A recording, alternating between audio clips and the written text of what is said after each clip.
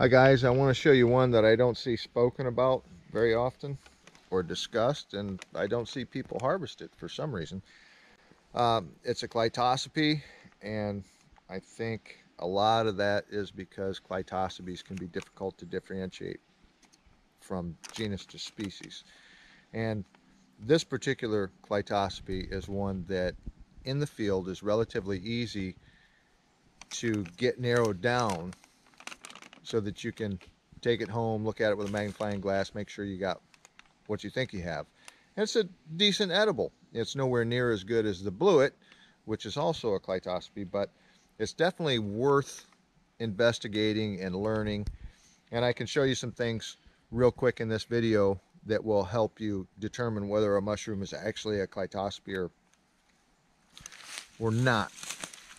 Clitocypes are usually a nude to pink spored funnel shaped mushroom, and the particular Clitocybe that I'm going to show you today is Clitocybe Odora.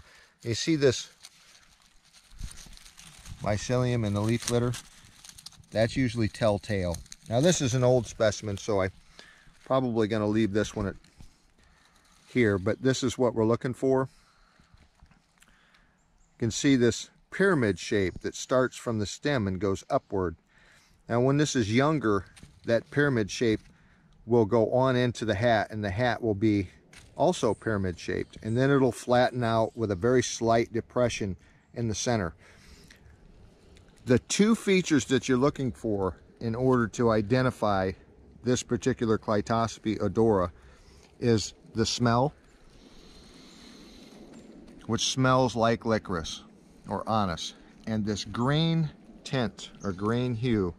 I'm going to show you some more examples real quick behind Dawn. She'll have to move over there slowly so you don't get dizzy by the camera.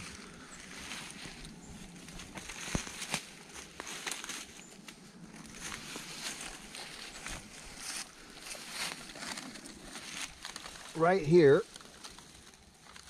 hopefully the camera will pick this up. Whoops, I broke it trying to cut it.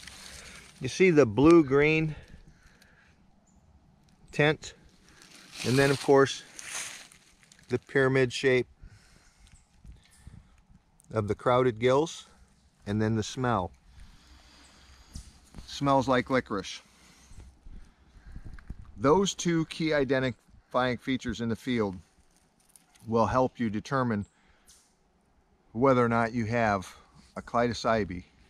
You look for the mycelia fuzz, which looks like cotton in the leaf litter.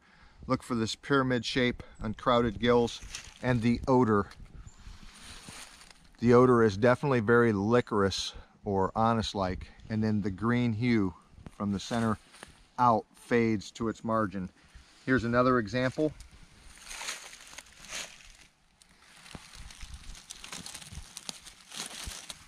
I don't know whether you can see the green hue on this, but we'll add some photos and a plate to show you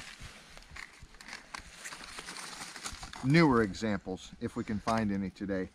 And then the last thing is, here is a Clitocybe. I do not know which one this is, but it's typical funnel shaped with the mycelium here, and of course the pyramid shape underneath.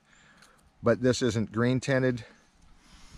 It doesn't smell like almonds, and it doesn't smell like licorice. It just smells earthy. So it's a Clitocybe as well, and there are many Clitocypes. Some of them you do not want to eat. So the anise scented Clitocybe, hopefully you'll be able to see this, identify it, learn it, and become really familiar with it. Please do your own research and use this as a reference to further your investigation on that wonderful mushroom, the anise scented Clitocybe.